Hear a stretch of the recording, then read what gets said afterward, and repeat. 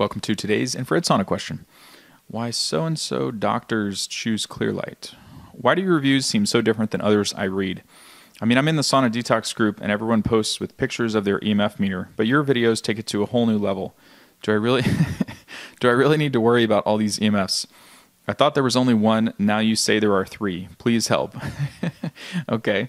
Where do I start here? It's not like I'm creating the other two EMFs. I mean, these are just kind of like, I don't know what you would call it, the laws of the universe. I mean, you have electricity and you have voltage on a line. And so there's going to be different types of EMF associated with that. There's going to be magnetic fields based on the current. There's going to be electric fields and a few other things based on the, I mean, you could separate it out into the voltage if you'd like, or the amperage. I mean, when something draws current, like for example, how would we do this? If you were to plug an extension cord into a wall and the circuit breaker is on, there's nothing plugged into it, and you can take an EMF meter and measure electric and magnetic fields from that, you're going to get two levels, one for each. Now, if you plug a fan into that and it starts drawing current, or you increase the amperage or the draw on the circuit, and you redo those measurements, they're going to increase. Usually both of them, always one of them. So it's not like, it's not like I'm creating an additional type of EMF. I understand where you're coming from. Most sauna companies portray that EMF is one thing, but EMF stands for electromagnetic field. And so the first part, electro, stands for electric fields. The second part stands for magnetic fields. And then there's also RF radiation and body voltage that you should be looking at. And so body voltage is just a fail-safe way to check and make sure that there's no rogue electric fields or things going on in the sauna. Generally, sauna companies don't acknowledge electric fields, and they don't like to acknowledge RF radiation either. So what you'll see is pictures of people with an EMF meter on a single setting, and that's the key factor. If you see somebody with a tri-field meter or any type of EMF meter, and they show you, a video of them testing the sauna, and it only has one selection on there, like if they're just testing magnetic fields, and that's the end of the video, they only show you levels for magnetic fields, it's bullshit. Because you could test for RF radiation, you could test for electric fields, and you could test for magnetic fields. So why are they just showing you one of the three? It's not like I'm creating this. This stuff is present because it plugs into a wall. Just the sauna companies don't want to acknowledge it, so they don't talk about it. They don't show it to you. They just say it's low EMF, as if EMF is a singular term. It's not. It's a plural term. I've been saying that for like 6 months now, maybe a year, a long time. So why are my reviews so different? My reviews are different because I test for all three on live video, never, ever, ever taking a sauna apart to send a piece of it to a lab to have some third-party EMF report generated to then present to you in my marketing material. Never, ever will I do that, because here's why.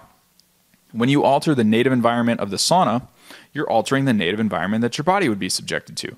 So why do I give a shit about some levels on an EMF report of some heater that people have hanging from a forklift? Like, this just pisses me off every single time because it's ridiculous. So if there's not shielding on the cabling and the walls of the sauna, they just remove that. So you're only seeing a fraction of what would really be there if they tested the sauna with you in it. Or, you know what I'm saying? And so, why do so-and-so doctors choose Clearlight? I don't know.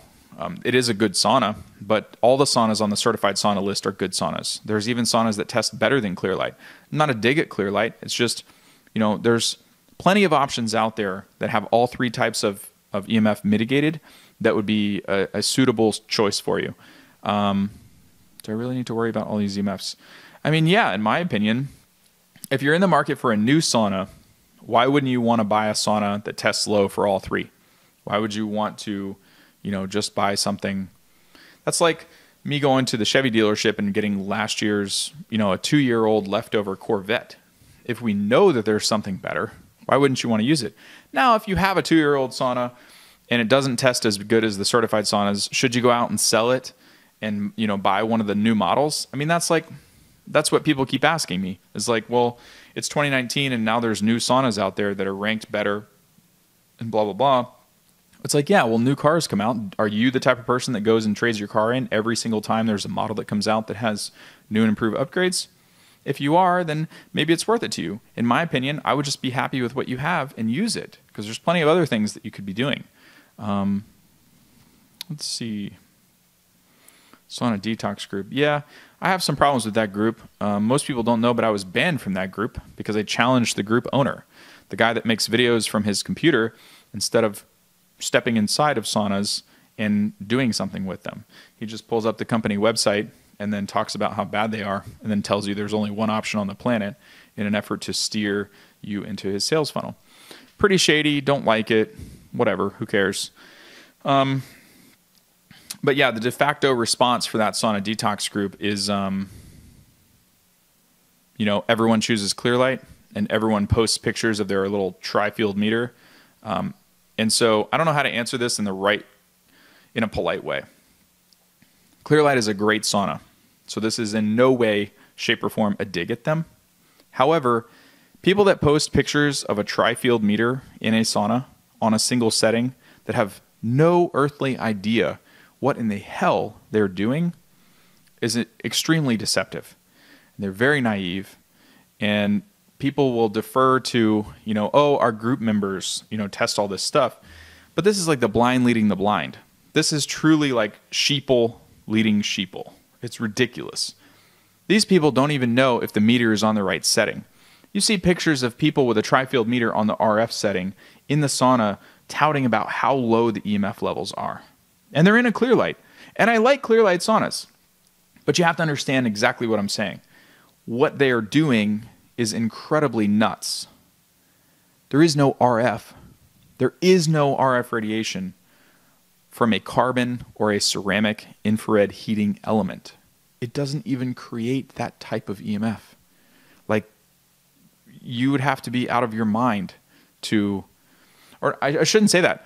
So new people come into this group and they see this stuff and they're like, oh, it's low EMF. And then they tell all their friends and they're like, oh, it's low EMF. But then people follow this same process for like the Costco sauna or the Amazon saunas, like you can see on my blog, cleverleverage.com. The worst sauna that I ever purchased. Go watch the video. If those people use the same testing method, even though a Clearlight sauna is good, on a different brand of sauna that's bad, they're going to tell you that that sauna is good. Do you see the trouble with that? Do you follow like how bad that is? It has nothing to do with Clearlight saunas. It's just the approach and the actual tactic and the measuring. It is way off. It should be abandoned. I don't participate in any of that stuff anymore. I don't like it. I don't want to be associated with it, et cetera, et cetera. So anyway, I can't comment. I can't comment on why so-and-so doctor chooses them, but I think the rest of it will be helpful for you. If not, let me know in the comments what you'd like to see in tomorrow's video, and I will see you tomorrow.